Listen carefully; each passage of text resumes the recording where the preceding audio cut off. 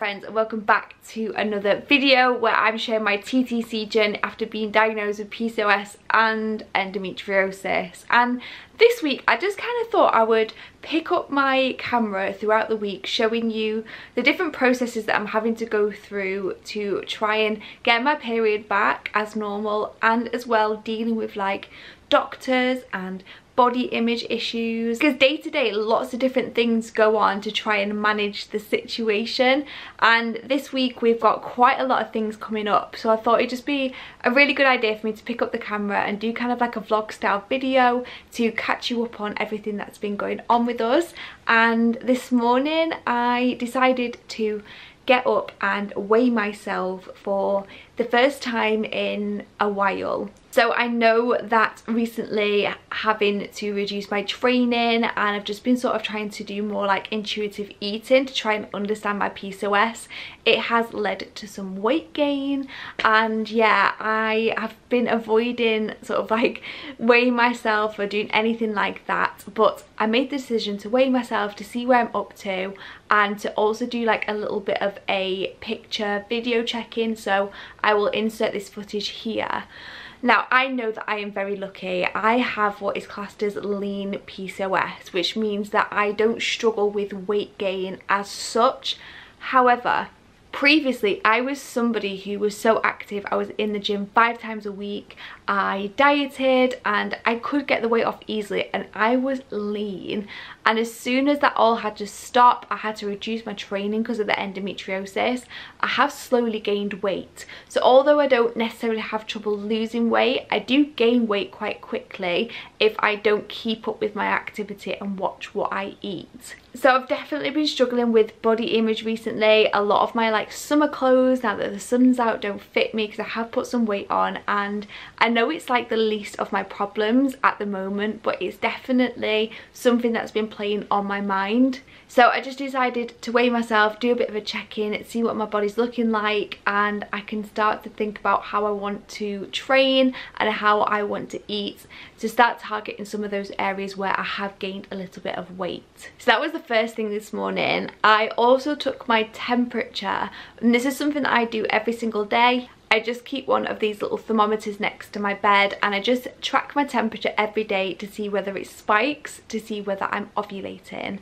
Today is Monday, and according to my tracking app it should be an ovulation day, but my temperature has stayed exactly the same, so it doesn't look like I've ovulated today. So I literally just take my temperature every day. I put my temperature into an app, and now I kind of know my own body, and my temperature tends to stay around 36.3, 36.4, and when I see it spike up towards like 0.6, 0.7, 0.8, typically that means that my body is ovulating. So I just always keep an eye on that. I no longer do those ovulation strips. You might have seen me do those in previous videos and they just weren't accurate, so I scrapped those. We no longer do the ovulation sticks, and I literally just go off my temperature and my cervical mucus. So you're looking for like that sticky egg white consistency, and that's exactly what I look for. So it doesn't look like I've ovulated yet, so maybe that means I'm not going to get a period this month, but I'm just going to continue to track that and see how it goes. As you know, I did get a period in May, and it was my first one in 4 months or something like that. So yeah, we're just trying to continue to get that cycle back and see how that goes. To help with that and try and get a better understanding, I have just borrowed my mother-in-law's Kindle, and I've just downloaded a book called Getting Pregnant with PCOS, and it's by Claire Goodwin. It's had some really good reviews in terms of helping women like me with polycystic ovaries try and get their cycles back naturally to try and get them pregnant. So yeah, I've been trying to, like, when I'm having my lunch, try and read a bit of this to get more information, and yeah, trying to look at how I can figure out my root cause to try and start to get my period back naturally. Anyway, today is a big day because we are getting my husband's semen analysis results back, which is nerve-wracking, but the whole time throughout this whole process of me like going to the doctor and things like that, I've always trusted my gut. I've always gone with my gut instinct, and my gut is telling me that he's fine. So although I'm a little bit nervy now because the call's in like a couple of hours, I'm feeling pretty confident. I think he's gonna be fine. So yeah, we're waiting for that. It's at 10 o'clock this morning, and the whole point of this was that the doctor would prescribe me Clomid to try and get me ovulated, but we'll talk about that a little bit later. So I'm just going to get started with work today because it is a Monday, and I'll check back in with you guys later when we get his results. Some time has passed, and as you can see by the big smile on my face, his results were fine. I knew they would be.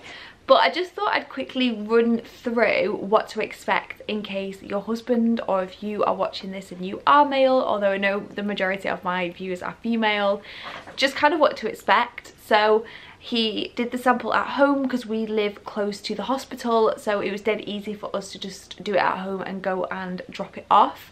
And then we've waited about a week and a half for the results. Now what you can do is just get the doctor to send you the results and you'll just get the PDF, but I paid a little bit extra to get the doctor to ring me to actually explain the results to us. Now I have paid for this, as I have most things, because who knows when it would have happened on the NHS. So the cost was £200. As I say, it's a little bit less if you don't request the phone call. So the fourth thing that they said they looked at was concentration, motility, shape, and anti-sperm antibody, which I'd never even heard of. But all of his results were in the normal range, and some of them were like really good, like higher average, if that makes sense. So like concentration and the motility and things like that. So she said in terms of my husband, we've got nothing to worry about, which was really good news, because obviously if there'd been something wrong with him, then we would have definitely been looking at IVF. But because he's looking okay, it is now just concentrating on me and trying to get me better. And yeah, and then we can hopefully try starting to get pregnant at some point, maybe this year or early next year. Who knows? Yeah, that was really exciting. That is one good thing that has come out of today. So I am going to check back in with you guys tomorrow, because believe it or not, we've got more to come. Good morning, my friends. It is warm today, I have to say. So yesterday we left off with positive news that my husband's analysis came back tip top, which was great news. So we sat down last night and had a little bit of a chat about what to do next, and we have decided to not go for the Clomid at this time. We just don't think, with my situation, we've got the best chance of the Clomid working at the moment. And you know, I think I would rather have the surgery and be feeling better in myself before we move on to Clomid and, you know, have a really good go at trying to conceive. So that was a decision that we made last night. However, we did make the decision to maybe try metformin for me. So if you don't know, metformin is a diabetes drug, but it is also prescribed to women with PCOS to help them regulate their cycles. And previously I said absolutely not to this. I was so determined to try and do this myself, do it holistically, but I'm not saying that what I'm doing isn't working, but what I'm saying is maybe I could benefit from a little bit of help. So I decided to ring my doctor this morning and make an appointment to discuss this with her. And she was all for it. She was willing to, you know, give it a try. She said for some women it is really successful and for others it doesn't work. And a lot of women suffer with metformin in terms of the side effects to do with like their stomachs and things like that. But she said we can, you know, alter the doses and we can try different forms of metformin and things like that, which all sounded fantastic. I was ready to sign up, be on board. But then she said that it isn't something that they typically prescribe, which I was really surprised by. So of course this process is never straightforward. And she's asked me to go back to my gynecologist to ask him to write her a letter in order to basically put forward a recommendation for me to have metformin, and then she'll prescribe it. So hopefully, fingers crossed, he's on board with that. The metformin was his suggestion in the first place, so I'm sure he will be, but I just don't know how long that process is going to take. Yeah, that's potentially something that we're going to give a try. It could not work, it could be disastrous, but I'm willing to give it a go alongside like what I'm already doing. So we'll see whether that works. So it's only Tuesday and I feel like we've already been through a roller coaster of emotions. I have booked myself in for acupuncture again this week, so that's on Thursday, so I'm really looking forward to that, and it's something that really helps me to relax, so that'll be great. And obviously I'll pick up my camera again on Thursday and let you know how acupuncture goes. I did do a whole video talking about my first acupuncture experience, so I'll link that down below in case you missed it. But otherwise, I'm going to love you and leave you again. I'll see you guys in a little bit. Good morning, my friends. A very happy Wednesday. It is another beautiful day outside, and I decided to challenge some of my PCOS weight gain body demons today, and I'm wearing a summer dress, so I'll show you what I'm wearing. Excuse the mess behind me, but here she is. It is a really old dress, so I can't link it down below. I've had this for about, oh god, like 8 years, but it's super stretchy, so it still fits. One problem that I have, and it's one of those things, isn't it? It's just a personal thing. It's like endo belly, so you can see like my belly kind of sticks out the bottom, and probably most people don't notice it, but I get really self-conscious about it, and sometimes I feel like I'm like sucking in constantly because I feel like it's there. But today I am legs out. Again, I hate my legs. No tan. I've just stuck on my summer dress and decided to, you know, be a bit more confident and yeah, wear a little dress whilst it's summery. And it's so annoying because I know most people look at me and go, oh my god, like you're not fat and all that stuff, but you know, any amount of weight gain can knock your confidence. We're about to go downstairs and get some breakfast because I am hungry this morning. It's a rest day today, so I've got some things planned as well. It is a work day and I've got quite a few meetings this morning, so let's go and get some breakfast first, and I'll show you one thing that I've added to my breakfast which has been game changing. Ow, scratched myself. I'm in the kitchen and I'm still living at my in-laws. We're hopefully going home in 2 weeks, but I've just come down for some breakfast. And when I didn't know that I had PCOS, I used to snack literally every 2 to 3 hours. I was always hungry. I had to pack snacks with me, and I could have breakfast and then be hungry an hour later. And typically it was because I was having like oats for breakfast or cereals, mainly like carb sources. But since switching to a higher fat breakfast, I have found that I've been able to last longer in between meals, and now I'm pretty much just trying to have breakfast, lunch, dinner, dessert. As you all know, I always have my paleo porridge if you've been watching my videos for a little while. So as always, I have got my paleo porridge, some coconut yogurt and some berries with some skinny food jam. I have not yet got bored of this. I absolutely love it. So I've been having this, but my new addition to my breakfast is a boiled egg, and I literally just add a little bit of butter to my boiled egg and mash it up.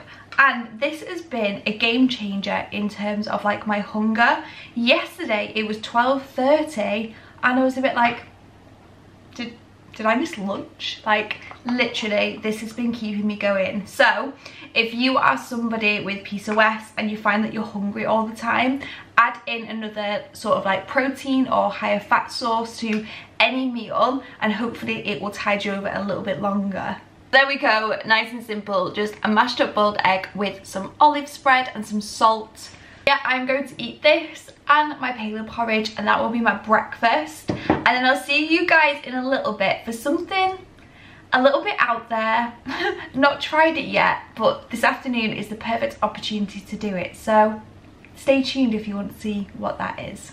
I am back and I've slipped into something a little bit more revealing, but don't get excited. I have put on a pair of shorts and a crop top because I'm going to do castor oil packing. So this was something that was recommended by my holistic nutritionist. If you missed that video, I'll link it down below. And there is evidence to suggest that it helps with like inflammation and things like that. Specifically if you've got fibroids, PCOS and endometriosis. So I've got the castor oil and I've got the material and I'm going to give it a go today. I haven't tried this yet. Sorry, you're a little bit wonky. So this is the castor oil that I have got. I just got this from my nutritionist. As you can see, she's left me a little note on the side to tell me what to do. Here is my castor oil packing material. And then we're just going, oh, it's really thick. And then we're just going to add it to the cloth. I'm really hoping 2 tablespoons is going to be enough. I don't think it is. Okay, so I've got myself set up. I've literally just got my yoga mat on the floor with a towel. I think I'm going to put the castor oil straight onto my stomach. I've got shorts on. And then put the cloth on, because if I was to put castor oil all over that cloth, I'd have no castor oil left. So what we're going to do is pop a bit straight onto my stomach. This on here. I still feel like this isn't working. I feel like this material needs to be soaking and it's really not. Like, I feel like this is actually going to do all, to be honest.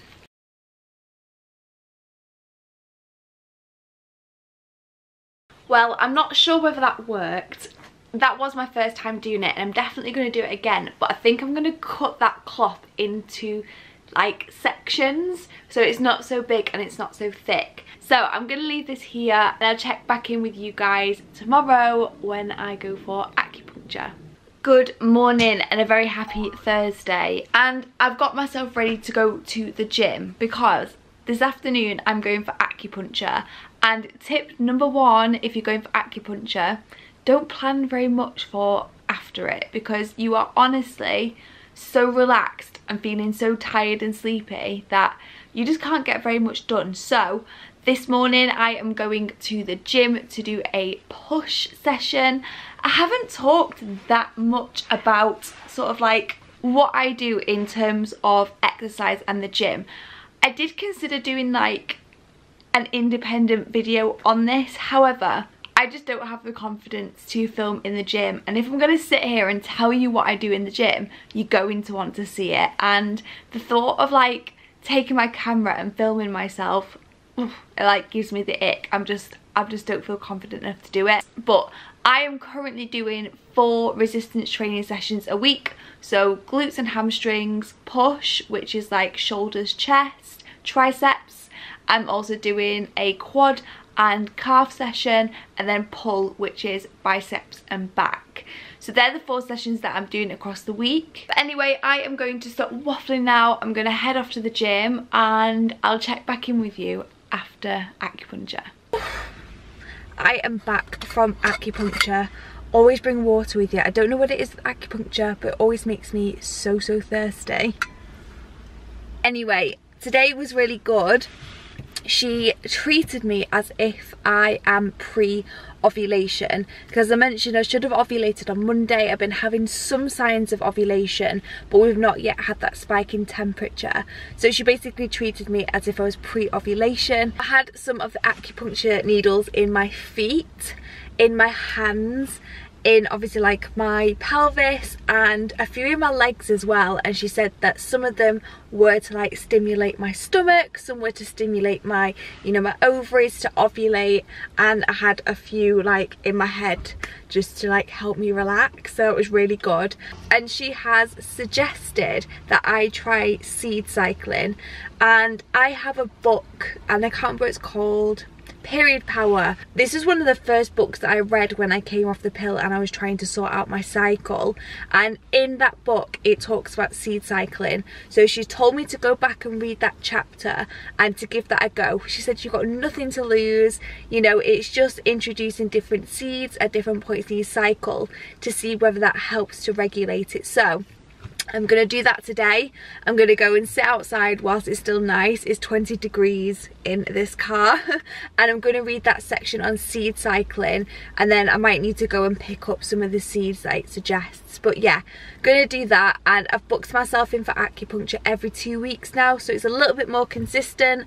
And hopefully it will be a little bit more effective as well. So anyway, I'm going to stop rambling. I'm going to eat this before I go to the supermarket. Because as we know, we should never go to the supermarket hungry. And I will speak to you guys probably tomorrow to wrap this little PCOS endo what my life looks like video up. Hi guys, happy Friday. Just wanted to jump on and wrap this video up and say thank you so much for watching. I really do hope you enjoyed this vlog style video, and if you did, don't forget to give it a thumbs up and subscribe to see some more, because this journey is still ongoing and there's still going to be some more stuff to update you on, so don't miss out. Hope you all have an amazing day, and I will see you in the next one.